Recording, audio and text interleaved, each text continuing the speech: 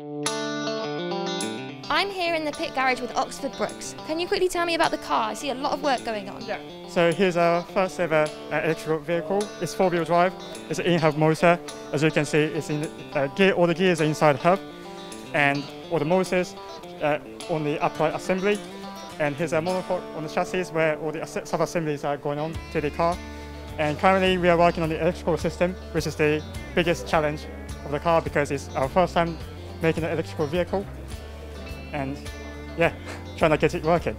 And how do you feel about the weekend? Are you excited to get going? Are you nervous? Yeah, I'm a first year and it's my first ever Formula student activity, and I was very nervous in design event as well. But I'm having fun after design event, going fairly well, I think. And what's your main role within the team? What have you been designing, or if you are part of the design team, what is it that you've been involved with? So at first I was involved in driver environment, which is like steering wheel system, which is not in the car at the moment, unfortunately. All the seats, all the pedal box, and all that kind of stuff. Then I moved on to composite design and mechanical design. So I did quite a few composite design for accumulator casing, all the aerodynamic packaging, and all the powertrain packaging as well.